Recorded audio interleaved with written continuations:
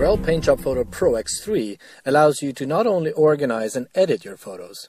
Using the project creator, it's easy to print your photos or share them online.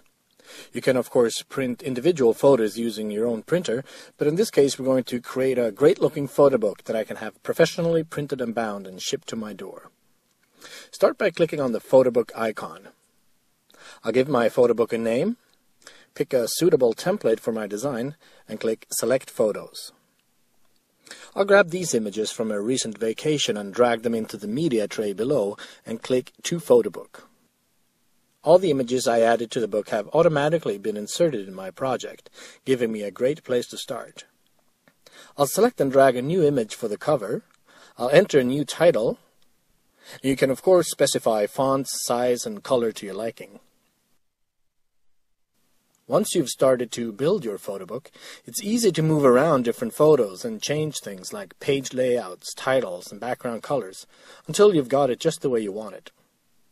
When you're done, click Output Photobook.